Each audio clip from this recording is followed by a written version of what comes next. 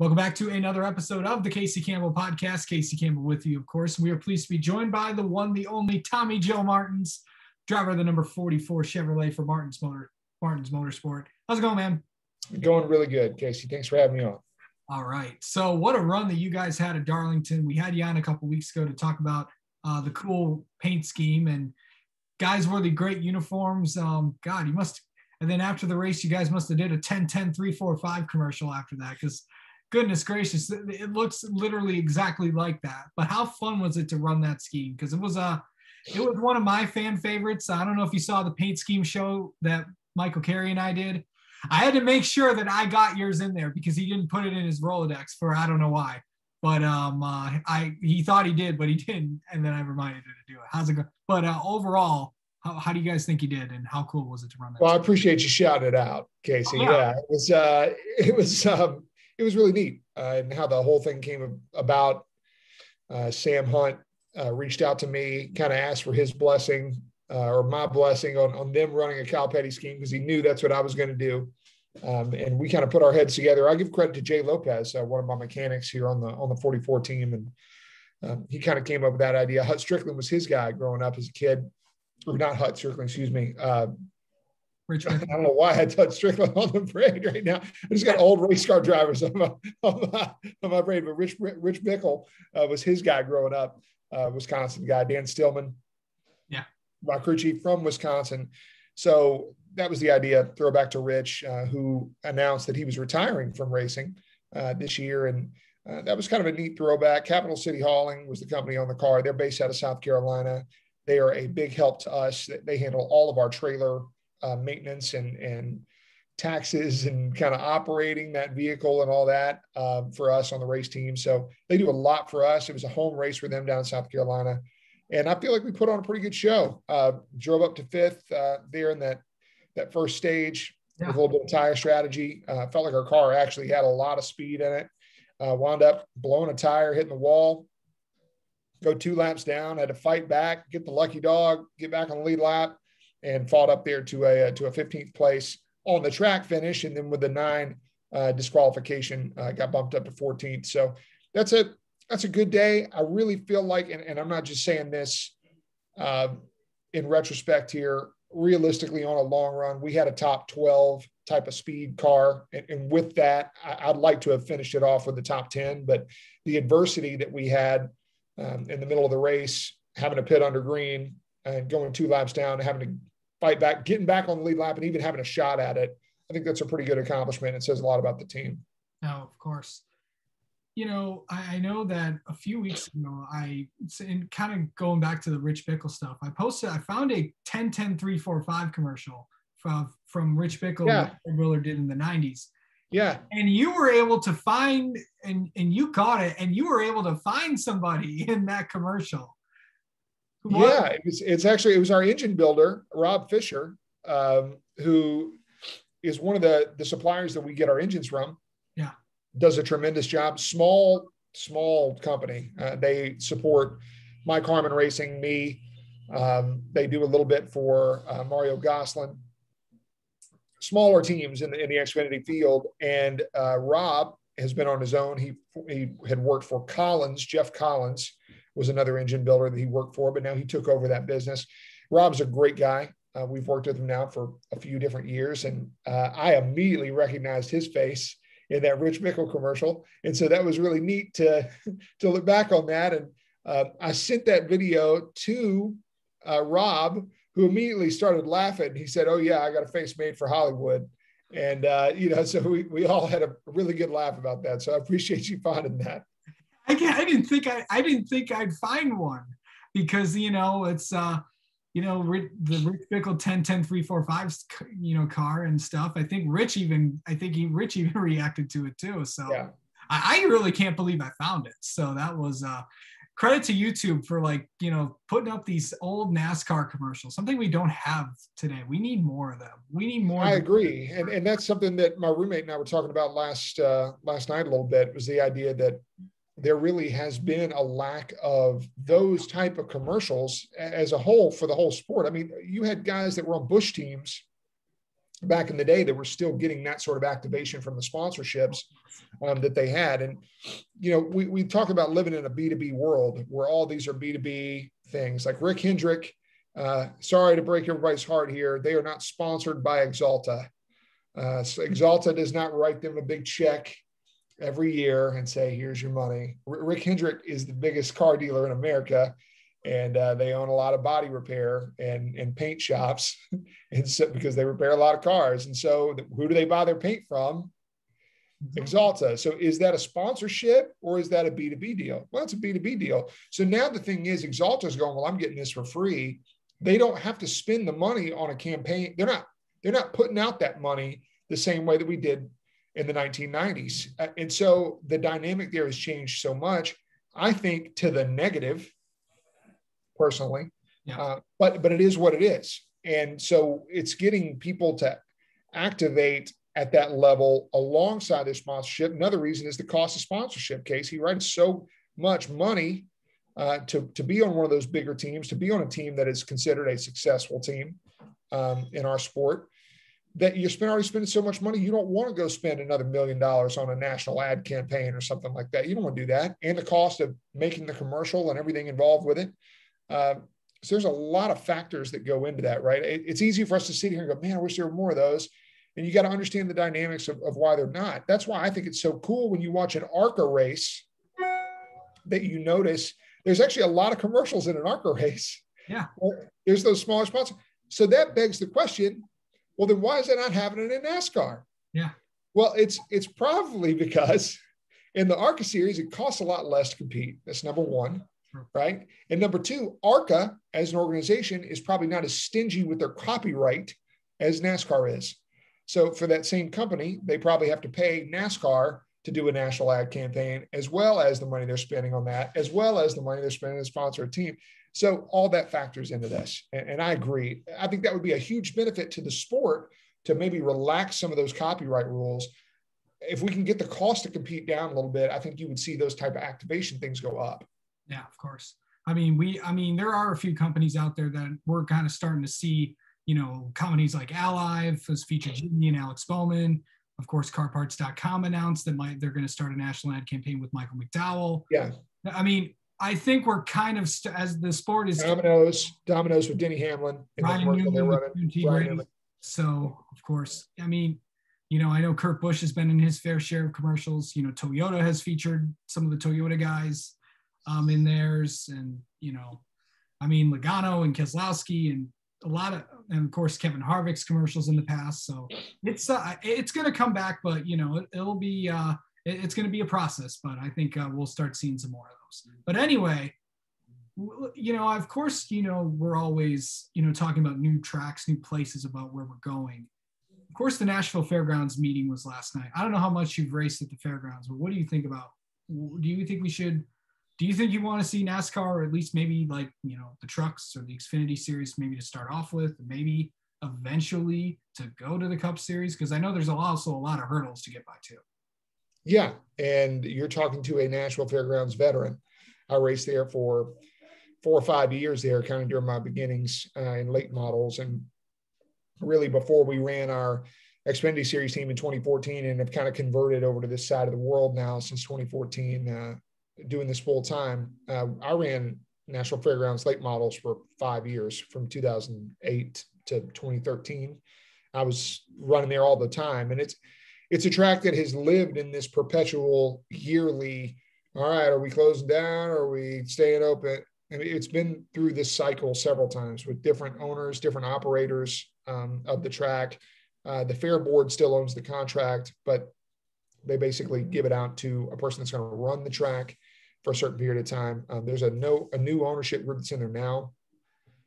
And also Marcus Smith has expressed his interest in getting really involved with SMI. And I think that's the future of this. They're going to possess the infrastructure, the money, the knowledge to build up the fairgrounds into something that is going to be a national series capable racetrack, which it is just not capable of being right now. It's not. It doesn't have the infrastructure. I love everybody's enthusiasm about it. And I will say this, Casey, from a racing standpoint, it is the perfect size racetrack to host a NASCAR National Series race. It's a 5/8 mile track. It races fast.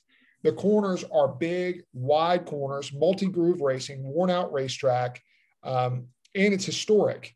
And it's in a prime location in Nashville, but not on the outskirts of Nashville, which is where we're going to go race at Nashville Superspeedway.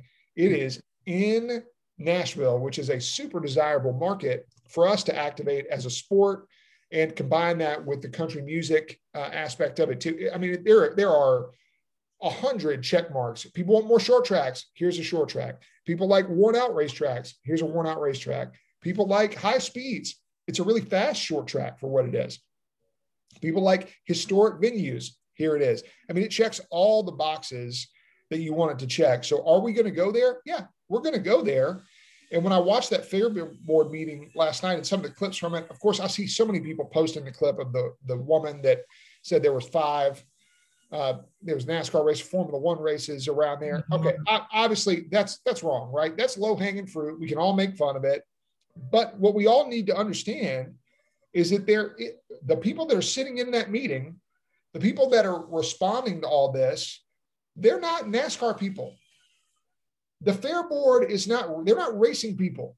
So when that kind of thing goes up, they go, oh yeah, they write that down just like everything else. So we can all make fun of it, but everybody just needs to understand these are legitimate concerns that are being brought up to this board. And they're going, oh, well, they're doing the Music City Grand Prix with IndyCar, because that's what she meant, not Formula One.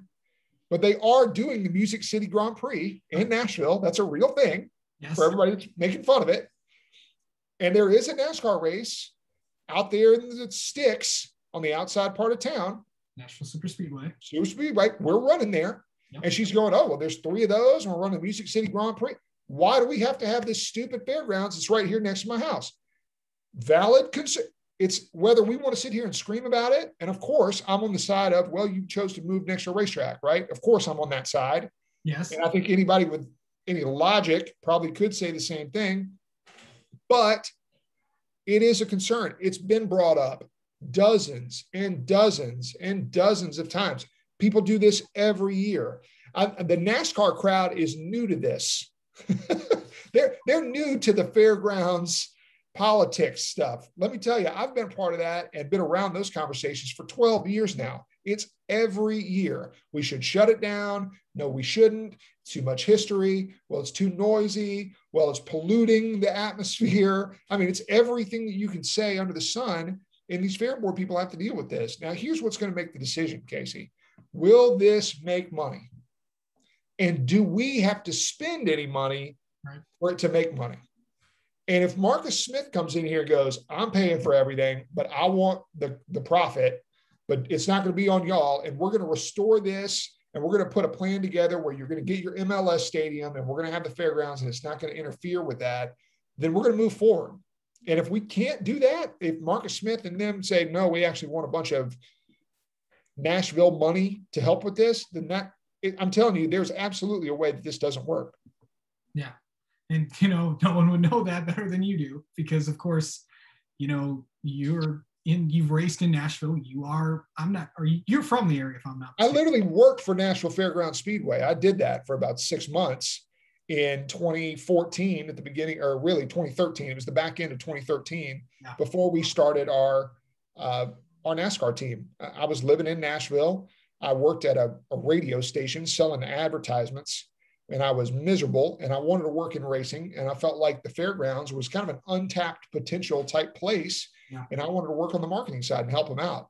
Now, I didn't get along at all with the guy that was the operator of that at the time. He was a guy named Tony Formosa. He didn't really understand what marketing was.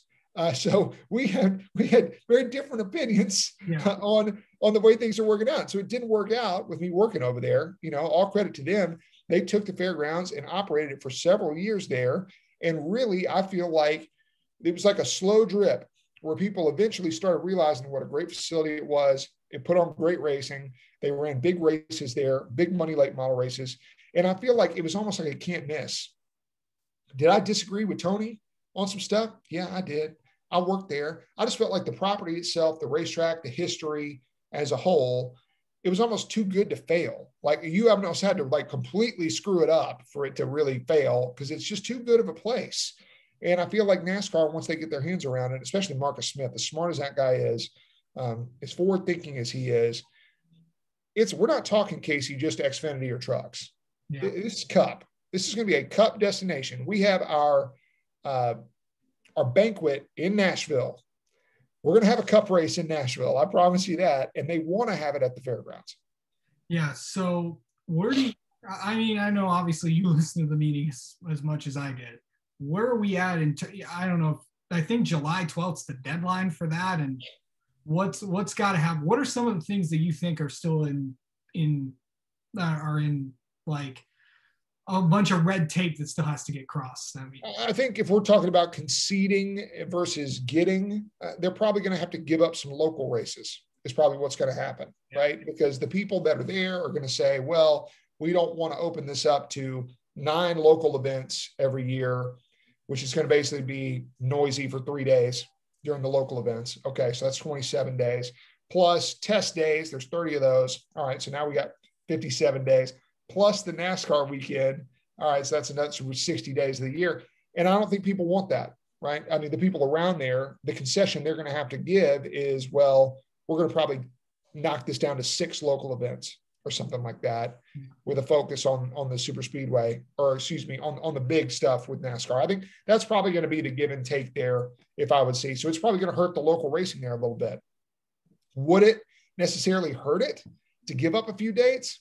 Probably not, because then you're going to be thinking big picture with the speedway. And I'm telling you what the city is concerned about. If I'm thinking about politician wise, they're really concerned about the MLS team. Yeah, that's really where their concern is. The NASCAR thing is like, this is kind of nice, whatever. This is it's that it's there, that it's an option. Yeah. But really, more people care about the MLS team than care about this NASCAR race, which, by the way, tough pill for NASCAR to swallow, right, Casey? Because that's the facts. Unfortunately, more people care about this MLS stadium than care about Nashville getting a NASCAR race. Yeah. More people care about the MLS team than people care about getting the Music City Grand Prix. And yet, as a sport, we like to carry ourselves like, look at our TV ratings. Oh, MLS doesn't get any ratings and all that. You know, what I'm telling you is the groundswell of people in Nashville, Music City, Southern, home of country music, as a whole, as a population, they care more about the MLS team than the NASCAR track. Well, there's so also we as a sport, Casey, we have to come to realize that. Yeah. That we're not negotiating from a place of power here. Right. We're negotiating from the other side of the table. Yeah, because then there's also, I don't know if you heard, but Nashville is also rumored to be where maybe possibly the Oakland A's could relocate as well. So now you're talking about could they have an MLB team, because they currently don't have one. They currently don't have one. So it's there's all that concerns, and that would be on top of something there, because, as much as, they have the Nashville Sounders, but, Major League Baseball is, if that were to come in there, I don't know what would happen there, because then we'd have to do this all over again. But the thing is, another thing, and I didn't think we talked about the fairgrounds today, but why are residents so up in arms about the fairgrounds? Is it because it's in the middle of the city?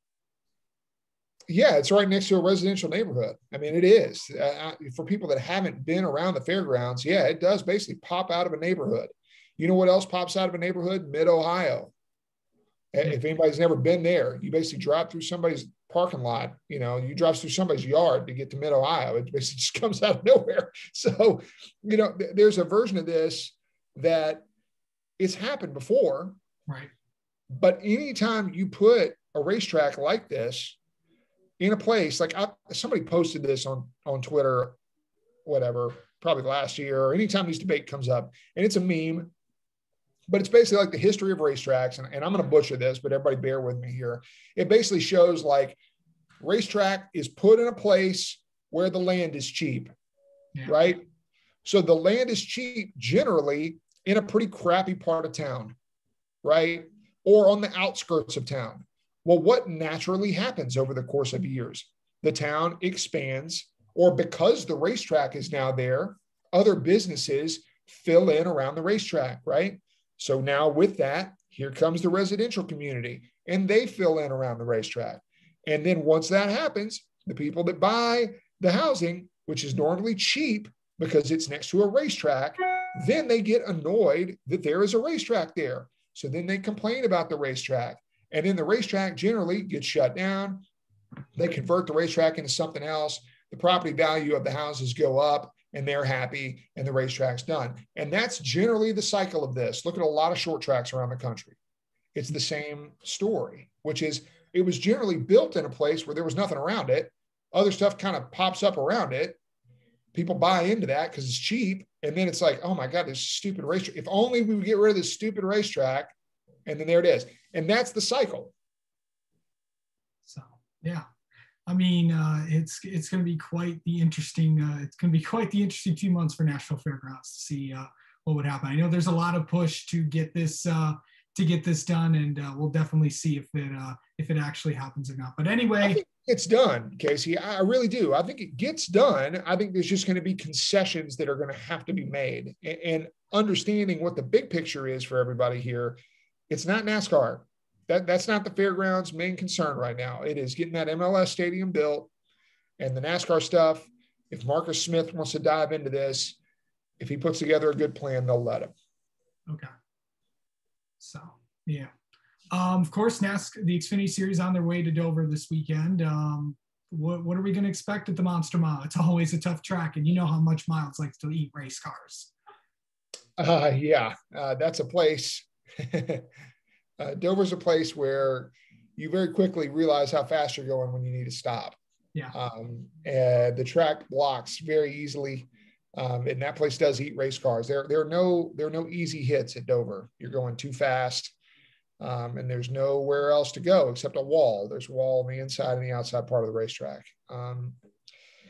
It generally has long green flag runs. That's what we expect when we go to Dover. So a little more of a traditional race in that sense, but there's going to be parts of the race that are going to be chaotic. I mean, we got some guys in the Xfinity field right now. We're going to a place next week where we have to qualify. We got to qualify at Circuit of the Americas. We got to qualify at Charlotte next week. And there are teams at the back end of the Xfinity Series field right now that are really, really worried about their positioning for a provisional going into those races where we are not going to start 40 cars. We're going to be starting 36. So with that, they're going, oh my gosh, I'm down to the points. And you've seen Johnny Davis swap Landon Castle down to the 6 car and Vargas to the 4.